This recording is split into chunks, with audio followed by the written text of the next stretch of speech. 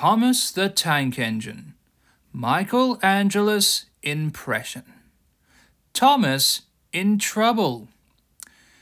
There's a line to a quarry at the end of Thomas's branch. It goes for some distance along by the road. Thomas was always very careful to whistle here in case someone was coming. Early one morning, a large policeman was sitting close to the line. Thomas liked policemen. He had been a great friend of the constable who had just retired. Peep, peep, he whistled. Good morning. Thomas expected that this new constable would be friendly too, but was sorry to see he did not look friendly at all. He was red in the face and very cross. Disgraceful, he spluttered. I didn't sleep a wink last night, it was so quiet, and now engines come whistling suddenly behind me. I'm sorry, sir, said Thomas. I only said good morning. The policeman pointed to Thomas. Where's your cowcatcher? He asked. But I don't catch cows, sir. Don't be funny, snapped the policeman. He then looked at Thomas's wheels. No side plates either.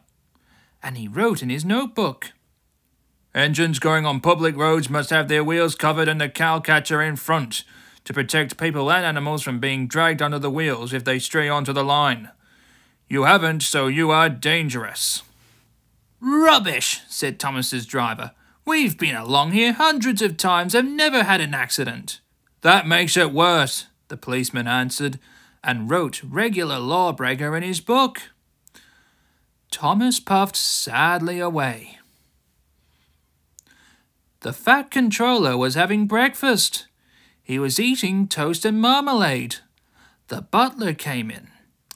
Excuse me, sir, you're wanted on the telephone. Bother that telephone, said the fat controller. I'm sorry, my dear, he said to his wife. Thomas is in trouble with the police, and I must go at once. At the station, Thomas's driver told the fat controller what had happened. Dangerous to the public indeed. We'll see about that. The fat controller spoke to the policeman. But however much he argued with him, it was no good. The law is the law, he said, and we can't change it. The fat controller felt exhausted. I'm sorry, driver, he said. It's no use arguing with policemen. We'll have to make those cowcatcher things for Thomas, I suppose. Everyone will laugh, sir, said Thomas. They'll say I look like a tram. The fat controller stirred. Then he laughed. Well done, Thomas. Why didn't I think of it before? We want a tram engine. When I was on my holiday, I met a nice little engine called Toby. He takes trucks from the farm, but the lorries are taking over most of his work and he needs a change. He has cowcatchers and side plates. I'll write to his controller at once. A few days later, Toby arrived. There's a good engine, said the fat controller. I see you bought your coach, Henrietta. You don't mind, do you, sir? Said Toby. The station master wanted to use her as a hen house, and that'd never do. No, indeed, said the fat controller. We could not allow for that.